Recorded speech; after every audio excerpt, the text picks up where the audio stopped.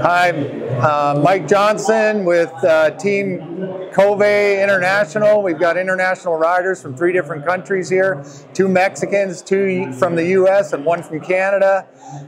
We put this team together just a few weeks ago.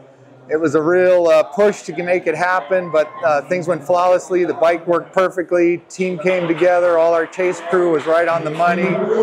We had Victor from Chasing Waypoints tracking us and in charge of our communications, and it was pretty much a perfect race for us.